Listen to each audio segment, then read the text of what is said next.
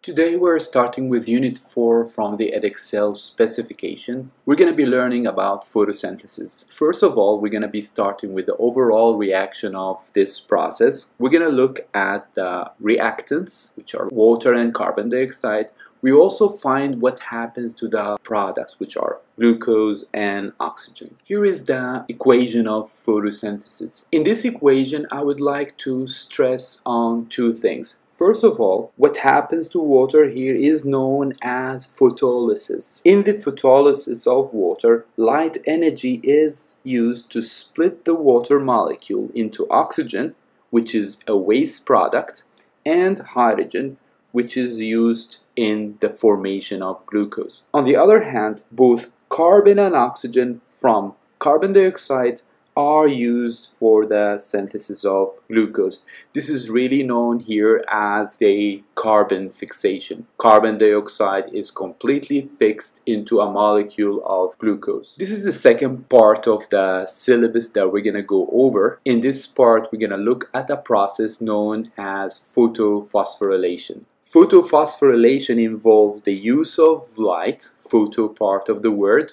to phosphorylate a molecule of ADP. ADP is the form of ATP that has less energy. Using light energy, a phosphate group is attached to ADP here to form the higher energy molecule ATP. Since we are forming new bonds in this reaction, then this reaction is also known as a condensation reaction. A condensation reaction is any time you form a new bond by the removal of a water molecule. The opposite reaction occurs whenever energy is needed for the cell. In the case of active transport or any process that would require energy, ATP is hydrolyzed, that's the opposite of condensation, to form both ADP and release the energy required for this process. This slide shows the relationship between photosynthesis and respiration.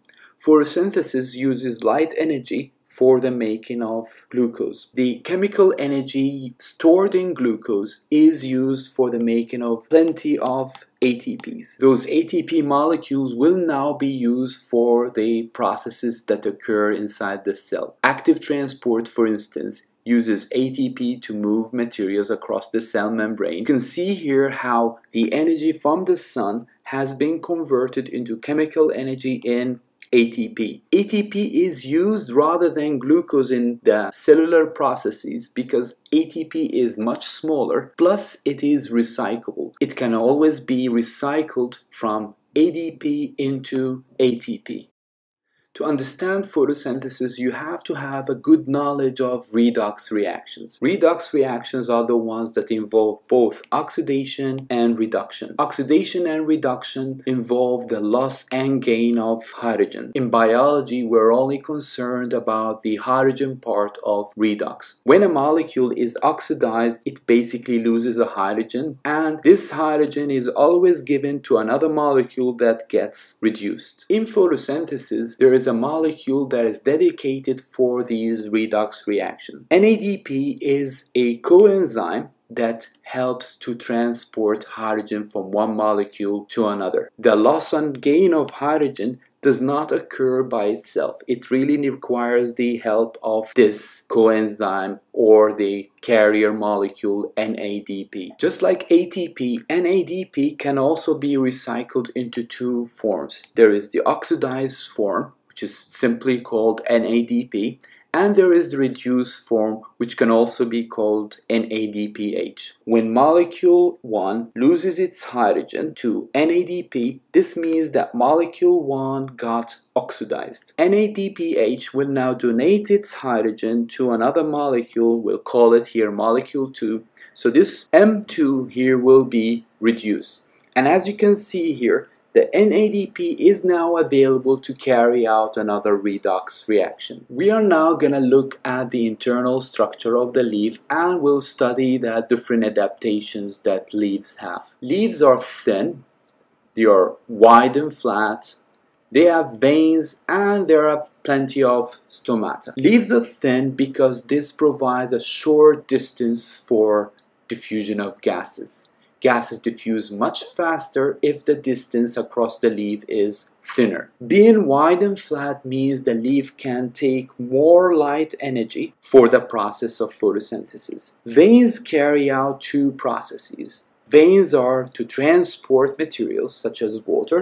Veins also help to support the leaf, to keep the leaf in its right position to absorb more light. Finally, leaves have stomata. Stomata are air holes that allow gases to move in and out of the leaf. Carbon dioxide enters the leaf for photosynthesis, while oxygen, which is a waste product of photosynthesis, diffuses out of the leaf. We are now going to look at the internal structure of the leaf. Most photosynthesis occurs at the middle part of the leaf where palisade cells are found. To a less extent, spongy mesophyll have fewer stomata than the palisade cells, but still plenty of photosynthesis occurs in spongy mesophyll. The other layers of the leaf are to facilitate the process of photosynthesis. So the upper part, which is made up of the waxy layer and the upper epidermis, let the light enter the palisade cells. The lower epidermis is the one where the stomata are found, so this is where the exchange of gases takes place. We are now going to look at the internal structure of the chloroplast. The chloroplast is more like a mini cell found within the larger plant cell. The chloroplast has a double membrane which allows gases to move in and out, and it also has internal membranes. These internal membranes are known as the thylakoids. Thylakoid is where most chlorophyll is found, and this is where the absorption of light is happening. As you can see here, the membranes of the chloroplast are permeable to gases, so they allow the entry of carbon dioxide into the leaf and oxygen to diffuse out. Here's another look at the chloroplast to study the internal structures in more details. So the thylakoids are stacks of membranes where chlorophyll is found. Every pack or stack of these thylakoids is known as the granum. There are also connections between these thylakoids. In the Edexcel specification, these are known as the lamella. The stroma is a jelly-like material within the chloroplast. This is where carbon fixation takes place. As we've said earlier, the double membrane are to exchange materials between the chloroplast and the plant cell. We can divide the chloroplast into two main compartments or two locations. This is known as compartmentalization. Compartmentalization is to divide the organelle into two locations where two different functions take place. The two major locations in the chloroplast are the thylakoids and the stroma. The thylakoid is where light-dependent reactions take place. The thylakoid is where light is absorbed for the purpose of making ATPs.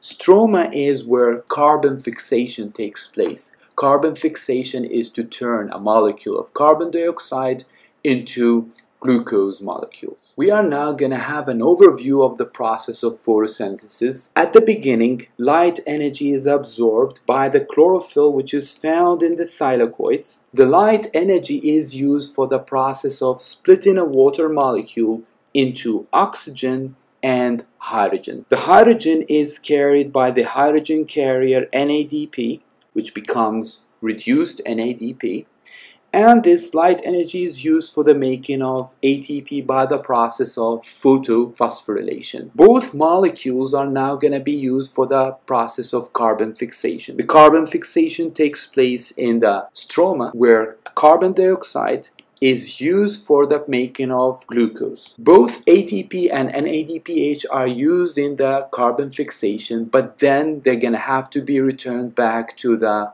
thylakoids. ATP will be turned into ADP, while reduced NADP will become the oxidized form, which is known as NADP. As you can see that both the light reactions and the light independent reactions are very interconnected. If light is missing, then both the light reactions and carbon fixations will stop. If carbon dioxide was also missing, then this will stop the recycling of NADP and ADP, and this will stop the light reactions.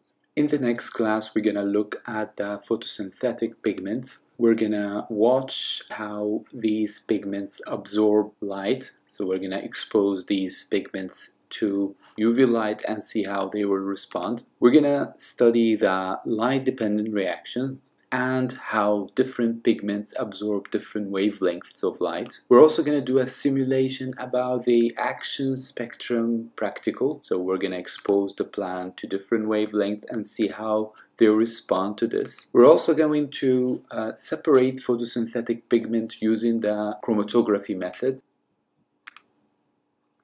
Finally, we're going to look at the light-dependent reactions and how the plant makes ATP using light energy.